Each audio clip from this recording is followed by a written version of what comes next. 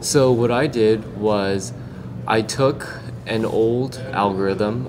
So right now, the algorithm that we operated on was something that converted the discrete data points collected by radio telescopes. So when you observe with radio telescopes or any type of telescopes, you can't really just sweep across the entire sky and get an image. You can only point and focus your telescope at certain regions of the sky, collect one data point, scoot over a little bit, collect another data point, and then continue doing that until you have a full grid of data.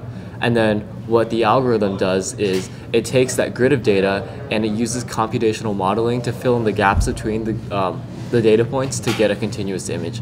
What my project did specifically was to improve on some existing algorithms and create a new one.